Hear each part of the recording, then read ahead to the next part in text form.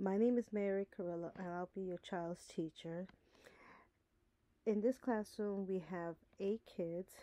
The ratio will be 8-1-3, meaning 8 children, 1 teacher, and 3 assistants. And throughout the whole day, we're going to be interacting with the children throughout the whole day, the time they come out of the bus, the time they go home. And one of the things I do is during circle time, I tend to use a lot of music. So it will get the kids motivated to listen, to focus, to dance, everything. So after the circle end means I use the basic rules that I go throughout the day. And these are the rules that I use with the children.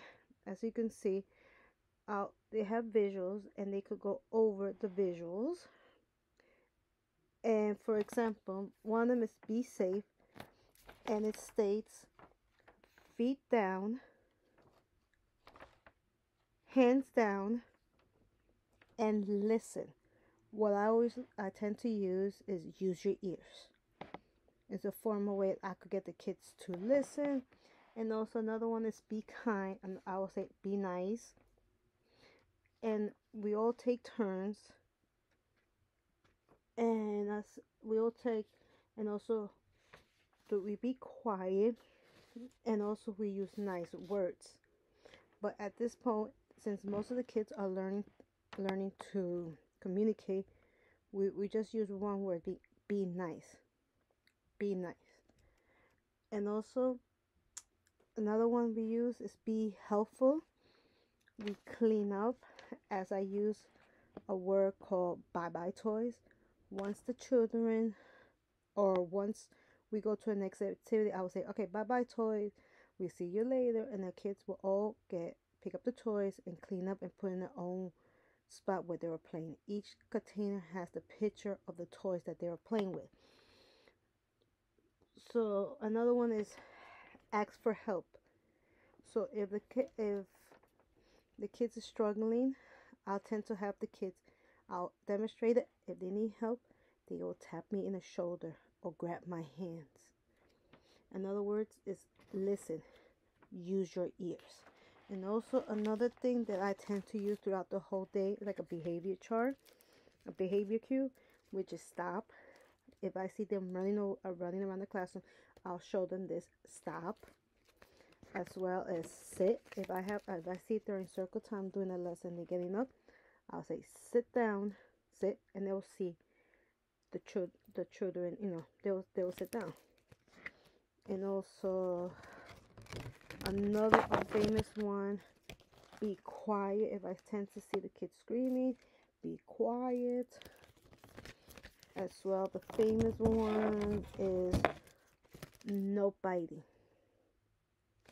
So that's one of them. And if they tend to, for example, hit or bite, I tend to take the kids on the side. I say, let's relax our body. Let's count to 5. Since if they're learning how to count, I'll go with them. I say 5, 4, 3, 2, 1, relax. And then once I say you're ready, they either say yes or shake the head. And I will keep an eye on them to observe. There's no such thing as timeout. I tend to say, let's relax your body. You need to calm down before you go to the next activity. I will say, oh, also, I know you're excited, but we don't bite, we don't hit, we don't throw. So they're able to understand. I'll tend to repeat this over and over every day. So how I plan to create a positive learning environment, for instance, happy. I will bring the happy vibe to the classroom. We don't use no negative words. We will rephrase it from it. And also, I'll have my assistants have a positive attitude. There's no negative. Whatever I said to myself, whatever problem you have outside, it's all about the school. So we're one big happy, and we tend to have fun throughout the whole day. And also, one is the activities you can be done. You could be doing painting with your kids. You could do coloring with kids. Take a crayon, let them scribble a paper. Also, a famous activity they like to do is the baking soda and vinegar. Have the children put in a clear container, put them vinegar there, put a little bit of baking soda, let them see the baking soda erupt, and they will have so much fun, and those so many vocabularies you could use. Going up, mix, pour, and also as well you're learning 5 motor skills: holding the container, moving it down there so you're able to see. Also, if you want to come to the classroom and volunteer, let me know. And when we have a special event such as right now in March, we're going to have a read aloud. We're going to read a book, and you could come along and read to the class and do an activity as a group. So you could get included with your child's education as well. As I said, if you want to contact me, email me, and I'll respond to you during kids' nap time, or in the morning before the children get there, or when the children leave. Feel free, I'm here to help you. We're one big family.